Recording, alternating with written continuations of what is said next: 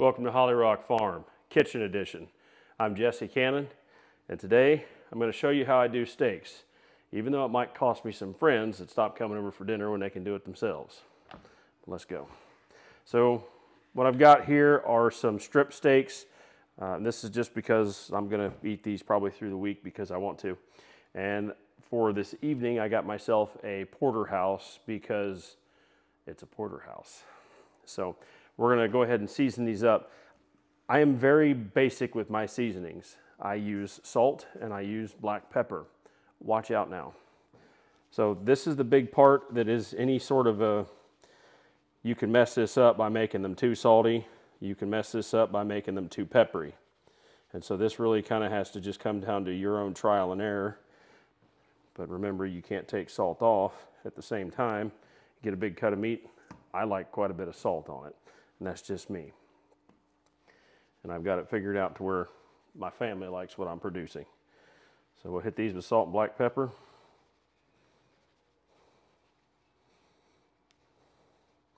And in order to make these, I like to use the sous vide method. Now, I used to just go out and grill them, and then I found Sous Vide Everything's the YouTube channel, and Guga, I guess is the guy's name. And I tell you, I sat and watched that channel, and I used to just listen to it quite a bit while I was typing up police reports. And I'd work up a hunger.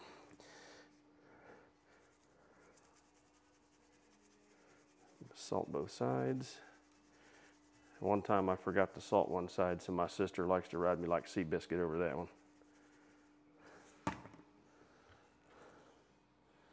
See, about did it right there.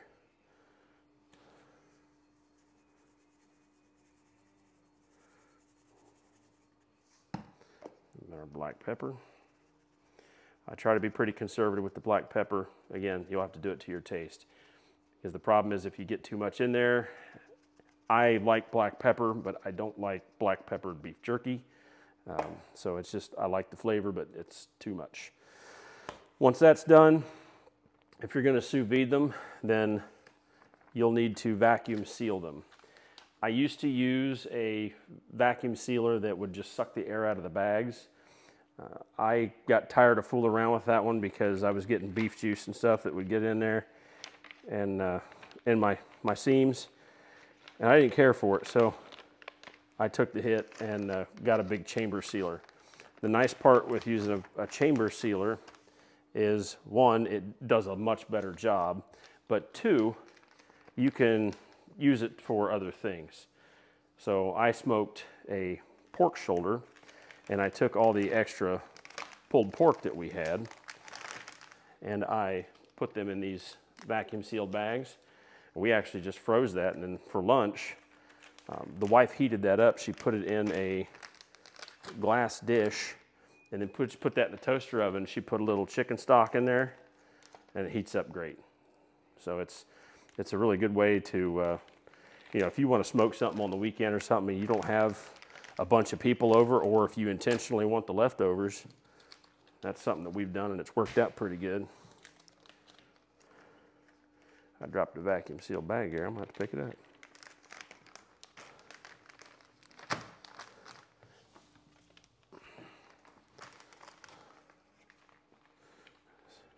Trying to be one-handed business.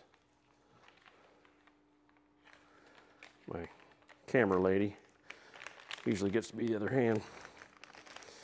All right, so once you've got all these bagged up, we're going to start with the porterhouse.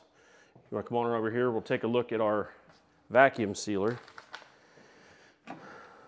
So the way these work is pretty cool. It actually, I'm going to show you something that you got to watch out for. So in this bag, see here, this piece of meat was just so big that I was going to get and touch the edges of it, right? So we're going to end up getting a heat seal through here. So I'm just going to run a paper towel across through here and clean this bag up so that I shouldn't have any problems getting a good seal there.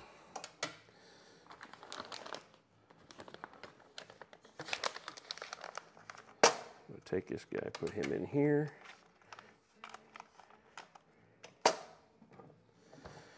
And we're going to go ahead and hit the auto vac and seal. It's going to vacuum for 60 seconds and it'll go to seal for 7.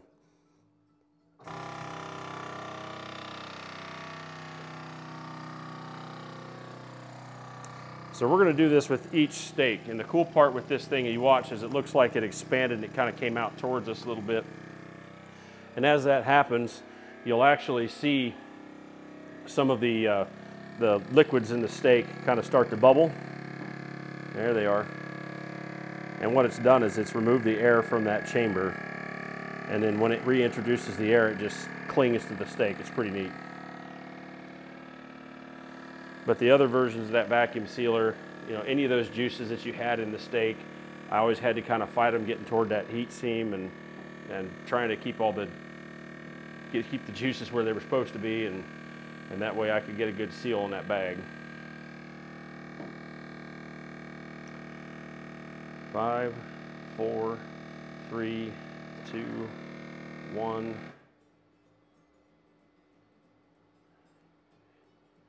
Here it goes. Look at that. All right, we'll go ahead and take it out now. So, because I do sous vide, I package these steaks like this, and so I went and bought these fresh intentionally. I still have beef in the freezer, but I bought these specifically so I could do this because we don't have the kids tonight. So I will actually package all of these with their seasonings, and then I'll throw them in the freezer. Now, when you don't need to throw them in the freezer, you put them in your sous vide unit here, right? And I can put them in the sous vide unit directly from the freezer. All right, so we finished vacuum sealing everything. I didn't figure you needed to sit around and watch that because while we were vacuum sealing, we were able to clean the counter off a little bit. But one of the cool things about this particular method of preparation is you can actually go out and buy the primals, or if you go to your butcher, they might actually trim it for you, but you can buy the primal, have them trim it, or you'll trim it yourself, and you end up with vacuum sealed steaks that are ready to go in the freezer. Now, the thing with the sous vide is when I usually have them fresh, not frozen, I let them spend about 90 minutes in the sous vide, which is this guy right here. Now, if they are frozen, I usually let them go about 2 hours. And the temperature I've kind of set on, for me anyway, is about 127 degrees, 127 and a half. Reason being, they're not terribly rare looking when they come out. So I have people that come over that have, you know, various preferences when you serve different people, right? You have friends over, you know, you got some guy that, you know, bless his heart, right? And I mean that in a southern manner, okay? Bless that guy's heart, but he wants a well-done steak. I don't even know if I can say that really. But as that guy wants his steak well done, you know, if he gets a piece of rare meat and it looks red, looks very pink, then, you know, he may be apt to turn his nose up at it and not enjoy it. And really, when we have guests over, I want them to enjoy what it is that we're serving. So that's about the best middle ground I've found. You can play with your temperatures, you can play with your sear method, which we'll get into after the sous vide, and figure out what works best for you. But for a pretty much surefire way to make steaks, particularly this bone-in piece, because the bone acts kind of like a heat sink. You know, normally you get a porterhouse or a T-bone, and the outsides here, if you look here, the outsides, when you cut into one of those steaks, it ends up being like well done here and maybe rare here, and you were looking for medium rare, right? Well, the problem with that is the bone acts kind of like a heat sink, and this meat out here takes that heat a lot faster. So a good part with the sous vide is you really can't mess that up and overcook it. The other part is, you know, you guys out there that have tried to cook fillets, they're pretty doggone difficult to do on a grill and actually get them to where you want them because they're such a thick cut of meat. If you're getting little teeny tiny fillets, that's on you. But you get a nice big 10, 11 ounce fillet. And remember I said buy the primals, so I'll go get an entire beef tenderloin and I'll trim that up and then end up with beef fillets, and then I have the trimmings that I vacuum seal as well, and I end up making it like its own steak. It's wonderful. So you can do all those different things with this method, and it makes it pretty convenient. So when I have company over, I don't have to sit here and do the seasoning in front of them. All right, they come over in the afternoon and we're having steaks for dinner. This is already done. This is what I do when all right, baby, I'm gonna start the sous vide. Ready? Here we go. I'm gonna put my little unit in here. Now this was all bought off of the Amazons. Whether you love the Amazons or not, I bought this stuff off the Amazons before they did things that made me like them less. We're gonna get our steak in here, and we may need to actually rotate him just a little bit because I want the water all over him. And this water is gonna end up getting to be 127 degrees, which is hot, but for those of you guys that are in Iraq watching this right now, you know that it's hot and it's doable. Barely. So we're gonna add a little bit more water to this guy. I would fill it up all the way first, but once you put the meat in there, you've got to count for the displacement. That's gonna be good enough. So I'm gonna cover him up, and this is really just me figuring out what's gonna keep him down in the water. Put the lid on it. And now, 90 minutes from now, these will be done. Now, my understanding of the way this sous vide works is they actually pasteurize the meat. So generally what you're doing is you're trying to get some USDA food safe, whatever temperature, so that it's killed all of the possible microbiome in that thing and destroyed all your flavor. And with this, instead of using a high temperature for an instant to kill any foodborne illness, potential parasites, pathogens, then, I'm using big words, then we're gonna use a lower temperature, but now we have time. So these are gonna spend the next hour and a half in here. And while they spend the hour and a half in here, my preferred method to put a crust and a sear on these steaks, because you'll see when they come out, they don't look good. They look actually quite unappealing, but these steaks, I like to use charcoal, and then I'll put them on the charcoal grill for 90 seconds aside. They look like a purely grilled steak, but they come off sous vide. All right, so one of the things that I kind of thought might be good to demonstrate to you is basically, these are frozen, but this says seasoned filet. I labeled them, and then I actually weighed them. So it's 1 pound, 2.6 ounces. And that's just kind of so I can determine, look, if you can't tell, I like to eat a lot, okay? I've been eating my whole life. I'm really good at it. But Mama doesn't eat as much as I do. So I went and measured these out. That way I kind of knew am I serving me? Am I serving, another grown man? Or do we have another little woman that eats like a bird? So, but the nice part here is these are already seasoned. I can literally walk down to the freezer, flop them in here, 2 hours later we're good. And then I can go ahead and just sear them on the charcoal grill. I've done the cast iron method where I've put cast iron griddle or cast iron pan on the gas stove. And then I was using normal butter. Ghee is better. The clarified butter, it's got a higher smoke point. So then I've put ghee in there, and I've done where we actually grow fresh rosemary right outside the kitchen window here, where I've put a little rosemary in there before. I've done garlic. There's all sorts of different things you can do based off of your tastes and your preferences. If you like steaks of, I said steak sauce. If you like steak sauce, sorry, if that's what you do, then you may want something that's not quite as basic as I do, all right? If you get much past salt and black pepper for me, then we're starting to get a little bit too fancy, and you're taking away from the cow that spent a lot of time making itself taste so delicious. So I kind of want to honor that cow and eat it the way God intended. But if for some reason somebody overdoes one, you may want to add a little bit of that extra and a little bit of the butter on there, like a Peter Luger steakhouse kind of deal. That's not too bad.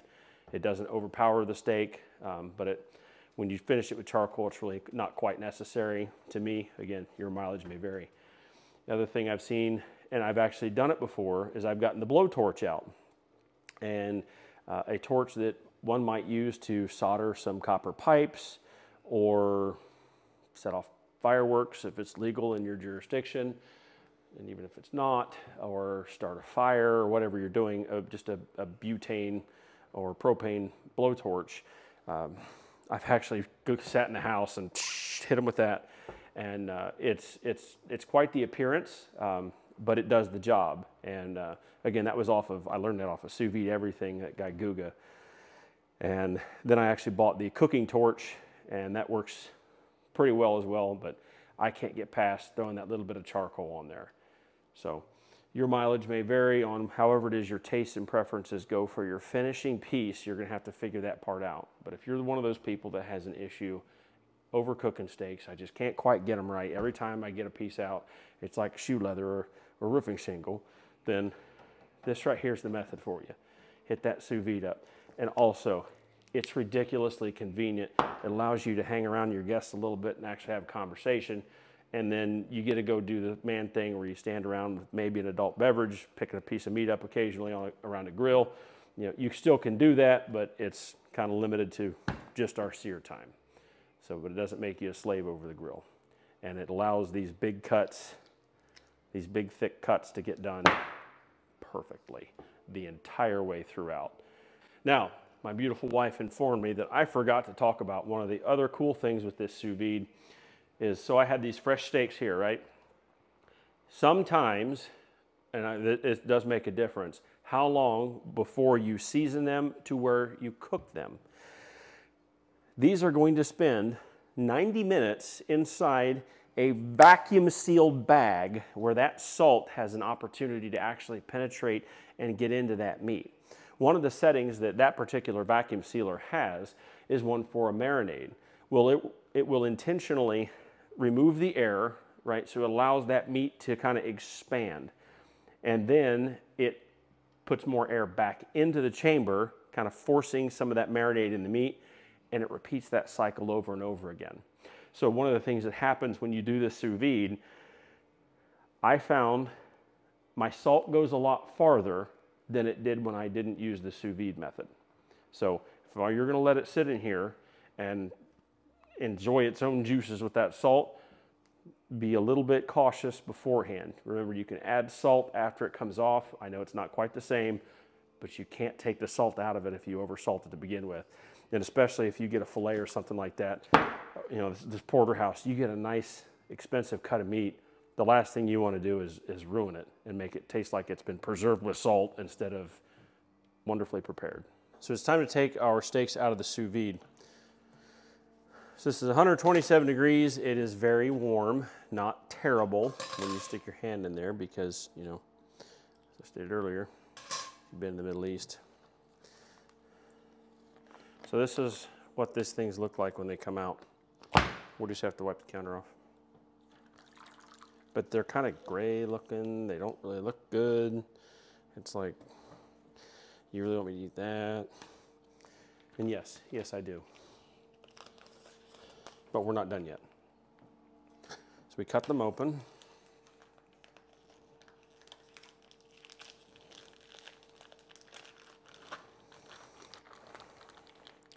And I take our steaks and I lay them on a paper towel. We'll cut the porterhouse open and lay them on the paper towel next to our strip steak. And now, doesn't that look wonderful? All right, I'm done. Do you like it? I'm kidding. I'm gonna grab another set of paper towels here. So if you want them to get a good sear, just pat them dry.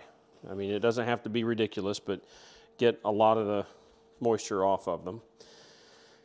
And then I will use this same tray when I go downstairs here, and we're going to sear them on the charcoal grill. Now I've already got the charcoal ready, so we need to get moving.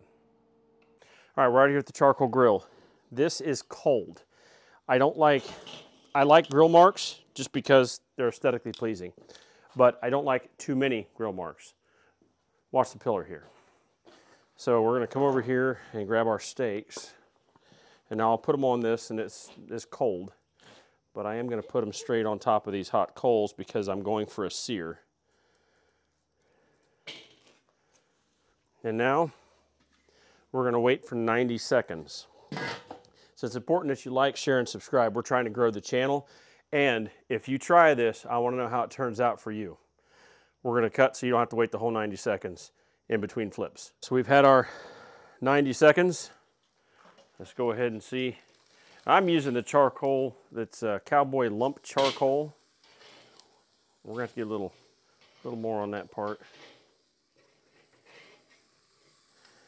But the best part is it still absorbs this smoke. You see the smoke coming out of here? It absorbs the smoke flavor from the charcoal. And so you get that salt, the black pepper, added smoke flavor. It's gonna be good, y'all. All right, go take a break, 90 seconds. All right, our second spat of 90 seconds. Let's see how we did.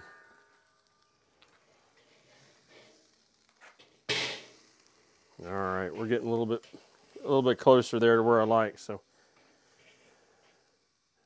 But I'm gonna give this porterhouse probably, I don't know, something like maybe 30 more seconds. I'm just gonna give it a little bit more time on here. That's it. They're coming off. The sears for flavor and color. So presentation, these don't look gray anymore. They don't look gross. They are, that's gonna be good, y'all. Just grab this strip off the grill. Your times and your extensions, if you need to add it and let it go for a little longer, that's gonna be based off of your fire. You know, I did charcoal, right? So it bases off of, you know, how much charcoal did you use? I used one of the charcoal chimneys full this time. That was it. And it was a cowboy lump charcoal, and it probably burned a little longer than I would have found ideal. All right, y'all, so these things are ready. I can kind of hardly wait. I'm gonna go ahead and cut into them. I'm gonna cut next to the bone. This is not how I would normally cut these, but for demonstration purposes, this is how I'm going to do it.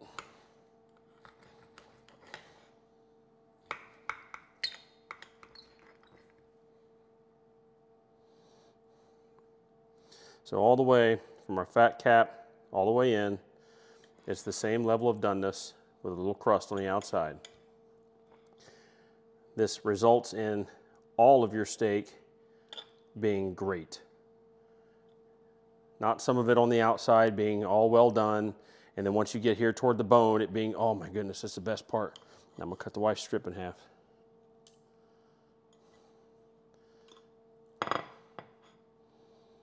These are gonna be good, y'all. Now remember what I said. I select the temperature at 127.5 in the time that I do, because there are some people that are not going to put up with the coloration, okay? And it's the coloration. But these steaks, they're gonna be juicy, they're gonna be good. There's already the juice on the plate. I mean, they're gonna be good, y'all. I'd like to thank Bourbon Barrel Beef. They stayed open. I went in there and it was like 2 minutes to close, and they humored me. So thank you to Bourbon Barrel Beef. That's where we got these, because my steer is not ready yet. But when he's ready to fulfill his purpose as a steer, it's probably where I'm gonna go so he can fulfill his purpose as a steer and wind up like this. I need you to like, share, and subscribe. If you try to replicate this, remember, I want to hear from you. I want to hear in your comment section. Tell me how did it turn out for you? Was it awesome? Did something go wrong? Share that, and we'll see what we can get squared away. Thanks, y'all.